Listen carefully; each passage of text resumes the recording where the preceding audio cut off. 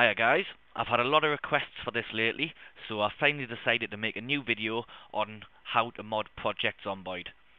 This is part 1, and the first thing I'm going to show you is how to get yourself set up and mod or install a new map into Project Zomboid. Now to start off with, the very first thing that you need to do, you need to get yourself over to the Project Zomboid forums. Here they are. You need to go to the modern section. You then need to go to tutorials and resources, and then if you look at these start items here, you'll see modern source materials. Click on that and that brings you to this page here. Now, as you can see, you've got 3 links up the top here. The top one is tiled map editor. Download and install that now. The second one is Project Zomboid modern tools. You need to download that as well. Don't do nothing with that at the moment, just download those 2, install tiled, and then unzipped Project Zomboid modern tools.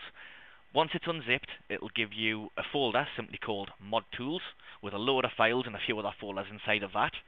You then want to take that folder and place it inside the folder where you installed tiled. I'll show you what I mean. Here's where I've installed tiled on my computer. Computer, C drive, program files, tiled.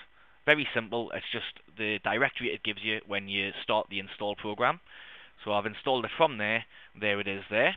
I've then unzipped the mod tools file from there and placed it inside the tile folder. So there you go, you can see it there now. That's all you need to do to start off with. That third file is a blank map, which you can use to create your own map completely from scratch.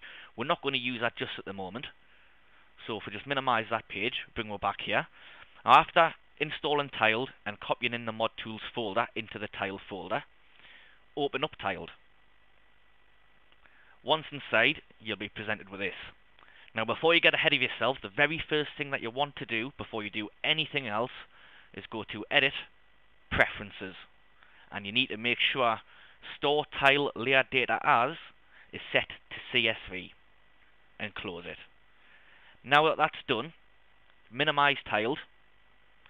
Now go to where you have Project Zomboid installed. For me, it is on D drive, Project Zomboid, 1.5D should I say. And there you are, there's the Project Zomboid folder, and that's the file that I normally use to play the game. Now you'll see these folders at the top here. The one that we're looking for is media. Open up that folder there, and you'll be presented with these files and folders, as you can see.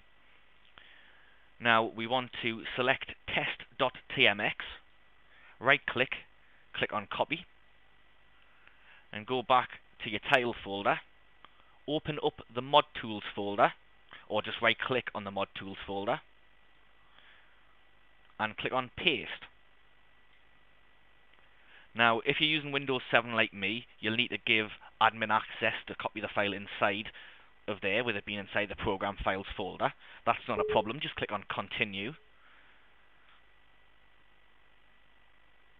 There you go. You now have the standard map from Project Zomboid in place, ready for you to open, view and modify. So what we want to do now that that is in there is, if we open up tiled, click on open, it's already pointing at the mod tools folder. I then want to choose test.tmx. Ignore those other ones that you can see there for the moment. They're just extra ones that I have. When you open this here, you will just have test.tmx. Open that, and there you go. Presented with the original vanilla map from 1.5D. Now what you want to do now is just hold in control and press the minus key a few times. As you can see, that zooms you out and you can see the whole map. Now at the moment it all looks a bit strange, it looks a bit funny, but get used to it because that's how tiled looks. It's not a problem whatsoever. Now a lot of people get here, quite easy to do, not too hard now that you've seen how to do it, but obviously they get stuck as in they're not sure what to do from now. So I'm going to explain a few of the functions within tiled. Try and bear with us. We'll see what we can do. I'm just going to zoom in by pressing Control and plus one more level, just so I get to see everything in nicely and clear. Now as you can see at the right hand here, we have what are called layers.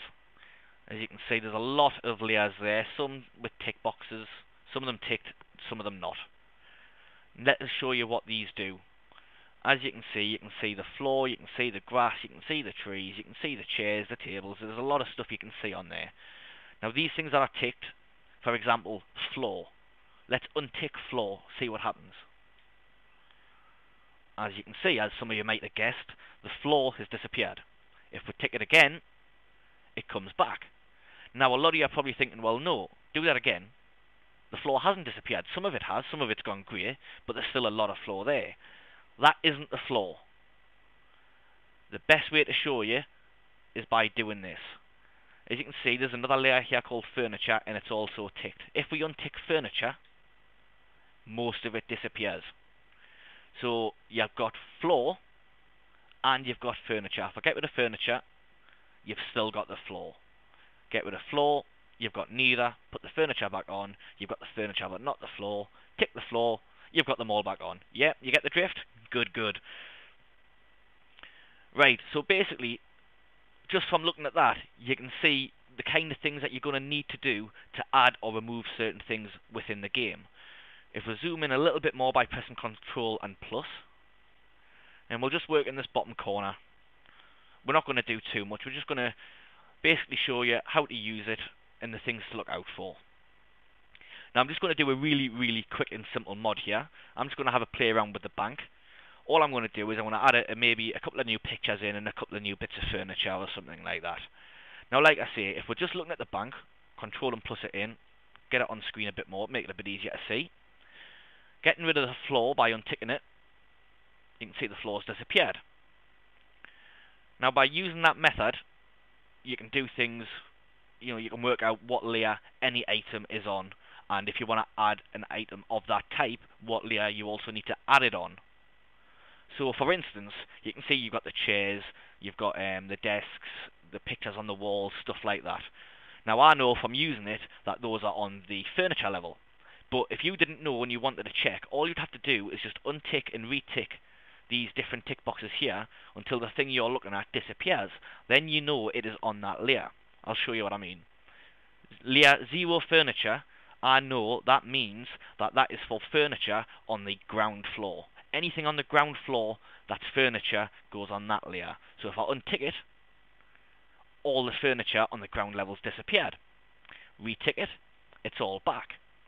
Now the first thing some eagle-eyed people will notice is that these pictures also disappear. What you have to remember is those pictures are on a ground tile, like you can see here, this little blue square that is behind my mouse pointer, if you can see it. That is a ground tile. Now that picture there is on that ground tile there. But it's suspended in the air to make it look like it's on the wall. So, what difference does that make, you're all asking? Well, if I want to add a new settee, say, in this part just here, we need to have a look down these tile sets in the bottom. You can have a look through them all, you'll work out what's in what eventually, but I know I need to go to tile objects. Never have a look along. There we go, there's some seating there, not the same as that seating, but it'll do for now, for the purpose. Now I want to add 2 seats there. I know that you add the seating on the furniture layer, so you need to have that layer highlighted in blue like it is now. Even if I move up and down, look, it stays highlighted. And then click the actual bit of furniture you want to add in. Once it's clicked, you'll see you move your mouse pointer over the screen and it's there. Now you click on the square you want to put it on, as so. And then I need to make the other side for it, so I'll choose that one and put that down next to it.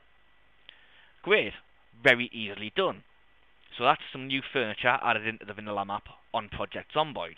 But now if I want to get a bit more clever and add a couple of new pictures in. I want to have a nice picture behind that settee, behind that chair. Why not?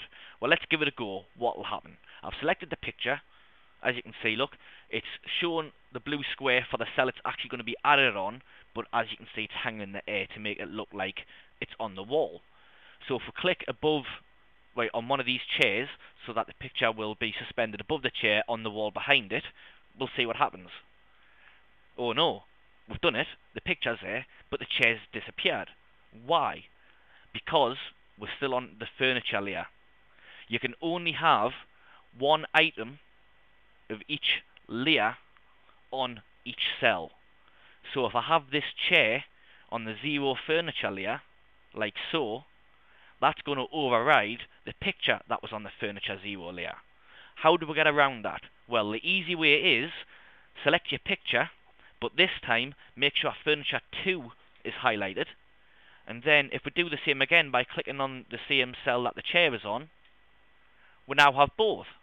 Because on the layer furniture we'll have the chair, and the layer furniture 2 will have the picture. So even though they're both furniture, we've separated the two over two different layers to have both on one square. Now using that method, you could literally, obviously as you can imagine, have one of every single one of these layers on top of one cell. So what, there's about 30 layers, 35 layers there. If it was possible, you could have 35 things per cell as long as each one was on a separate layer. Hence how on the floor you've got a floor tile beneath the seat, and then on furniture you have a chair, a seat, and then on furniture 2 you have the picture above it. So already you have 3 things all on one cell. Now it's even a bit more complicated than that, because you also have the walls. Now again, the walls, as you can see with the cursor, in fact, let us choose a wall. It will make it a bit easier for you to see, I suppose. Tile walls, any wall will do. That one there. If I wanted to put a new wall in, change the bank's original wall to this stripy black and white wall here, as you can see, even though the wall is behind the cell, you're still selecting that cell there, but the wall is only showing up on the back part of it, if you know what I'm saying. I'm not very good at describing that, but you know what I'm saying. So even if you do that, there you go, you've changed a bit of wall. How easy is that? Again, you can change it back, all well and good. There are a few exceptions, however. Like if you look at these walls here, why does it give you a full corner wall? Well, the point being, that corner there is just those two walls put together. Why have they done it like that? Well, let's try and put these walls down by themselves. There's a corner there in the back. Look, there's a wall, this wall here. We'll put that down. Oh, what's happened? That part of the wall's disappeared. Let's put that one back in place then. Now that part of the wall's disappeared. What's going on? Well, because of the way the tiles work, as you can see there's the wall, but below it you've got the blue cell telling you which cell that bit of wall is actually added to. Now because we're in that corner, that wall is using the cell directly in front of it to the south, and that wall is also going to be placed on the same cell. So we can't have two walls on the same layers on the same cell.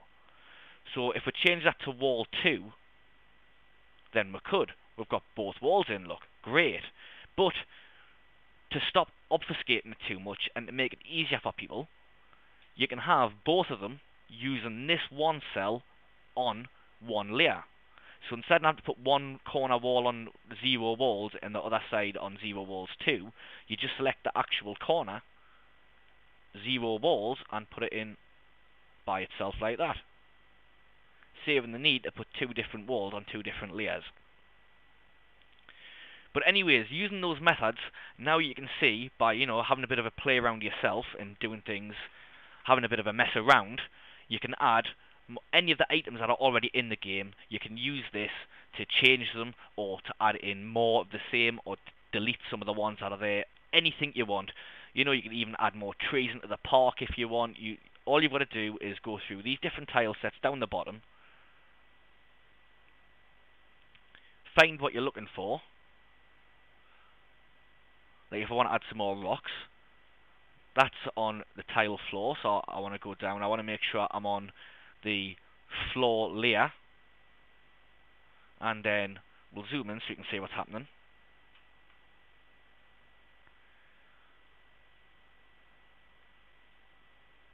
Click it down on each cell, and there you go. You see, simple as that. I'm now changing that road to make it look like a bit of a grassy cobbled path instead. Once you've done all the modding that you want and you've put all the things, that you've made sure everything's on the right layer, like if you've added a new building, you need to put the walls on the walls layer, you need to put the doors on the doors layer, the frames, which are basically the door frames and the windows, need to go on that layer, etc, etc. Obviously, you put your floor down, like if you want it on grassy tiles, you put the grassy tiles down. You can even click and hold like I'm doing now, but it can get messy. You know, I've gone off the lines there, so I'd have to find that tile and then put that one back. But, you know, using those methods, and obviously straight away, look, I've done it wrong. I've added those onto frames rather than onto floor. What difference does it make? Well, let's see. If we get rid of the frames layer, it disappears. It shouldn't be doing that. It should be disappearing when it's on the floor layer, but it doesn't. So what we need to do is we need to go back onto the frames layer, undo all of that, and then if I want to redo it, make sure our floor is selected this time. Click and hold and drag. But there you go. So some very simple ways of modding the vanilla map there. But using those ideas and those methods, you can see it's not too hard to work out the rest for yourself, to add new furniture in, make yourself some new buildings, change the already existing landscape, what have you, anything you want to do. When you're finished, you want to go to File, Save As. What I like to do, because of the whole Windows administrator rights malarkey, sometimes if you just try and overwrite the test.tmx file in this folder, it won't actually do it. So what I like to do, just to make sure, is when I'm saving out a new file that's been modded, I always save it to the desktop. Save that to the desktop there. Close tiled. There you go. There's the new map there. All you need to do is cut or copy, go to your Project Zomboid folder, open up the media folder, which is where you got the map from in the first place, and paste it back in. When I ask you if you want to overwrite, yes, move and replace. Obviously, making sure you've got a copy of your test.tmx backed up in case you want the vanilla map put back in place. Once you've done that, come back out, start Project Zomboid as per usual, and you have your new modded map in place, ready to play. Now, if you can't be bothered to make your own new map, and you just want to install a modded map from the forums, it's very, very easy to do. Very easy indeed. We'll show you how now. Again, go back to the board index, go to Modern, go to Completed Mods, Maps, choose the map of your choice, whichever one you want to choose. I'm going to be biased here and go to my page with my double map mod. There's a lovely picture for it there for you all to see. It's an absolutely great double size map. It has the original town in there and a new part of town, which makes it all twice the size of the original vanilla map that you've just seen us messing about with in tiled. But anyways, all you need to do is download that file, unzip it. Inside you'll have the test.tmx. Once you've got that test.tmx, go to your Project Zomboid install folder, and again, go to the media folder and copy and paste it in here, overwriting that test.tmx. Once you've done that, start your Project Zomboid game, and you've got the new map in there ready to play, and you've got hours and hours worth of new Project Zomboid gameplay. Anyways, I hope that's helped a lot of you guys. Next episode, I'm going to be dealing with something new. I haven't quite decided yet. Either going to have a quick look at the scripting capabilities, or maybe an in-depth look at how to install various different mods off the forums. Not too sure yet, but hope you've enjoyed this video anyways, and I hope it all helps you get out there and make your own maps. It's probably also worth bearing in mind before I go that this mapping version is only for the paid for version of Project Zomboid, what you've seen us do. It only works with 0.1.5D. But my previous video from a couple of months ago, that deals with on how to mod the map for the tech demo, which a lot of you are still playing. So if you have got a tech demo, look at that video instead. If you have got the newest, latest paid for version, this is the video for you. Anyways, thanks a lot guys. See you.